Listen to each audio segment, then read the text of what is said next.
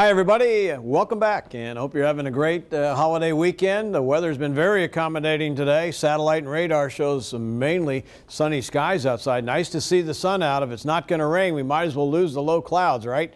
Unfortunately, they're going to come back a bit here overnight and tomorrow as the winds increase once again. Right now under 20 miles an hour. They'll be dropping through the 80s this evening and then on into the upper 70s around midnight, but the mid 70s by daybreak. And that's because instead of the winds being up around 15 to 20 miles an hour, they're going to be around 10 to 12 miles an hour at daybreak. So less wind overnight and tomorrow morning will lead to forecast lows down to 76 degrees. That's the lowest we've been in almost 2 weeks.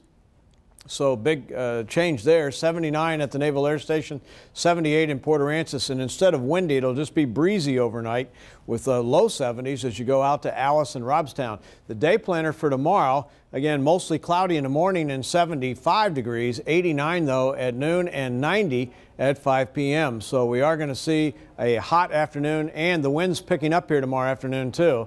With 91 in Corpus Christi, it'll be 88 in Rockport, 92 in Kingsville, and 93 in Alice.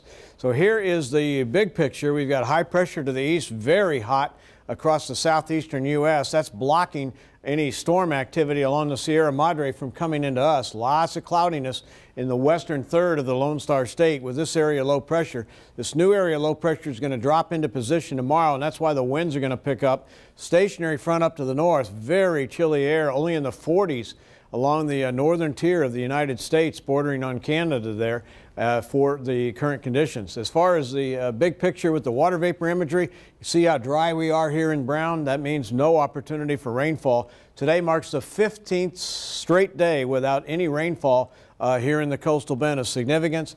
We did have 1/100 of an inch yesterday in a brief shower, but that doesn't really count when you're talking about significant rain of at least 1/4 of an inch or so. Southwesterly flow aloft, battling out between that low and this high.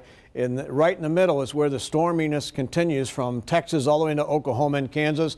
As Greg showed you earlier, some severe weather hitting much of the country last night and again today, just devastating.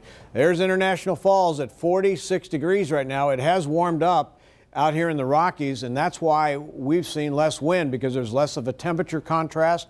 That means less of a pressure gradient, and that means better conditions. So here are the upper level winds and the temperatures. Hot weather with high pressure, that stays with us. There's the upper level low kicking out. That happens around Thursday and Friday, and our winds come way down.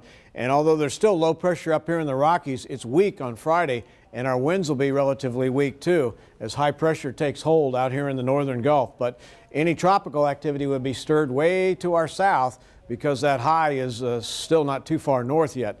The wind forecast again tomorrow, back to windy, real windy here Tuesday and Wednesday, but then a big drop off here to just breezy, similar to today on Thursday. Here's your NEC Co-op Energy 7-day forecast. 76 tonight, 92 tomorrow, 79 and 92 on Tuesday, and then we'll be down to 91 Wednesday, 92 on Thursday. And again, we'll pick up a couple isolated to stray showers Friday and Saturday, but not a big deal. And high temperatures will be in the low 90s with lows in the upper 70s. So a good looking forecast there once we lose the wind, which will be back with us tomorrow.